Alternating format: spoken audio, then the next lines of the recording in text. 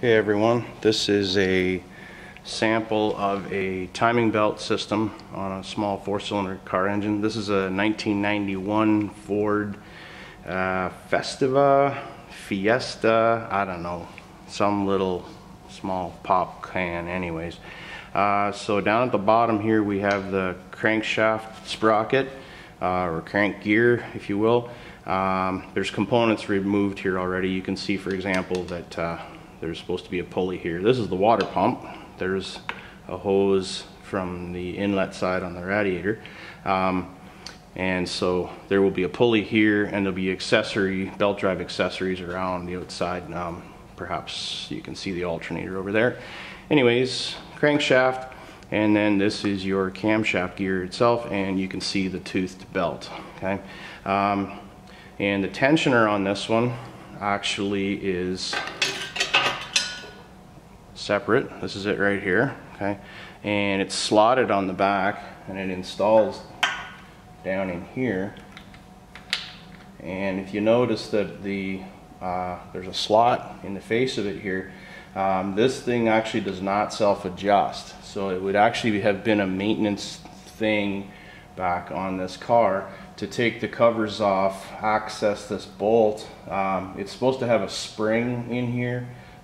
There's a little pin right back there, and so there's spring tension on this thing. You basically loosen the bolt, let the spring pull the tensioner in, and then tighten it again to make up for the stretching of the belt as it ages.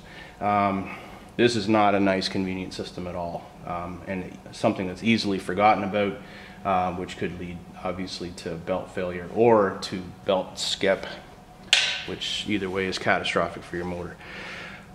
Timing wise, your motor will always have timing marks on it for the crankshaft and for the camshaft, so I'm going to show you where those are.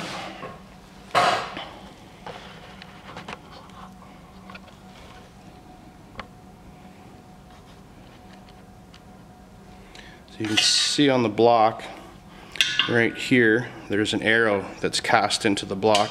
So that's the block timing mark. And then on the gear face itself, there is, ignore that colored piece of paint, actually that's rust, never mind. Right there, my screwdriver's sitting right into a hole.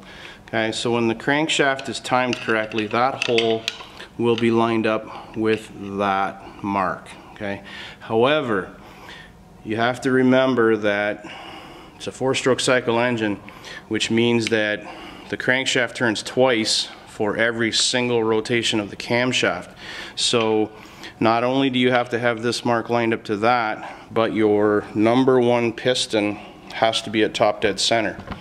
And so what's the number 1 piston? Well, on a 4-cylinder engine, it's always the first one. So you take your spark plug out and you figure out when you're at top dead center, okay? Make sure that it's in the correct position, and then you time your camshaft. And the camshaft timing marks are up front here.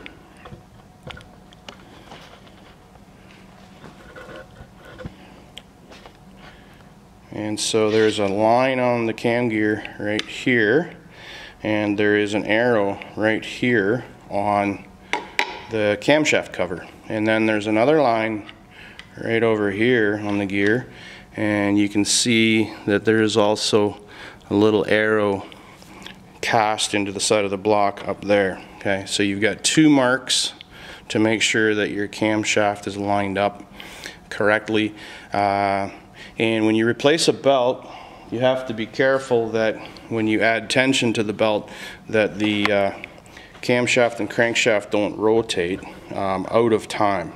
Okay, you can sometimes get those marks lined up perfectly, and then as you route the belt around the gears, something turns, something moves, and you've lost timing anyways.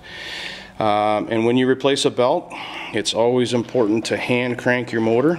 There is your crank pulley bolt that'll have the harmonic balancer on the front of it. Take your spark plugs out so you're not fighting compression, and turn the motor over carefully by hand with a breaker bar, and listen and feel, and you've really got to feel it, okay? Maybe don't use the biggest breaker bar you've got, because if you got a really big breaker bar, you might not actually feel pistons hitting valves. The point of hand cranking it is to feel for interference, and if you detect interference, then you stop rotating and you go back and you dismantle things and you double check. Okay, let's have a look at the valve train. Pull this cover off. And underneath, whoops, tripod's hitting things.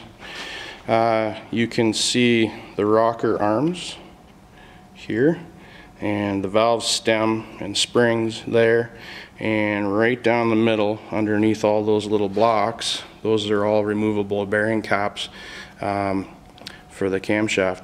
The camshaft runs right through the middle of the motor. Okay, that's basically how this thing works.